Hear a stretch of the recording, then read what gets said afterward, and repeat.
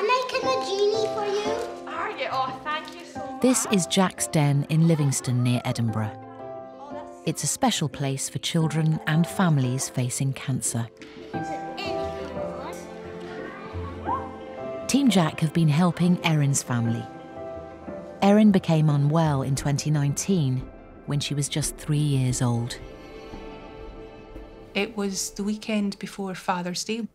The Sunday afternoon we were out for dinner and she was saying she couldn't walk. She was too tired. The Tuesday night, she just really couldn't settle. When I put my hand on her tummy, I could feel a lump. In the space of a week, she was diagnosed with cancer.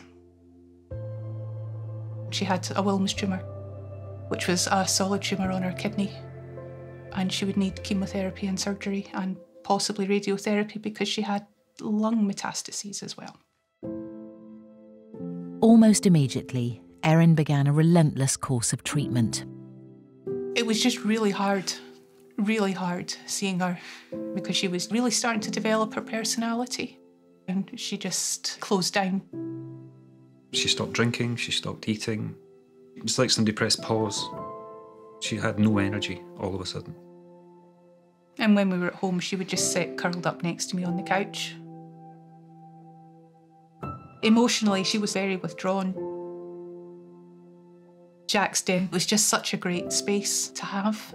It gave her the chance to play with other kids without hair and with nasal tubes and all the rest of it, and to go, oh, I'm not that different. There are other kids out there.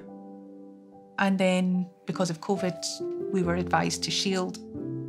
They did craft sessions, there was game sessions, lots of different things to keep you feeling part of something. I think they probably saved my sanity.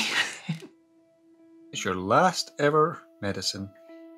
Yeah, this is amazing.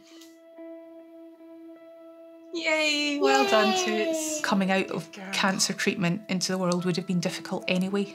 It was really difficult in a global pandemic. She'd spent most part of a year with one of us being at her side 24/7. Literally, we were sleeping on her floor. Apart from her sister, she wasn't getting to interact with children, and socially she was just very anxious. How are you feeling today? Because of your support, Team Jack can be there to help children with anxiety. Are you scared? No. No, you're not You're scared. not sad. Right. The worry group at Jack's Den gives them strategies for coping with worries and somewhere to talk about it in a safe place. This is Worry Monster. It's from Jack's Den. He eats our worries. He's feeling a bit tired.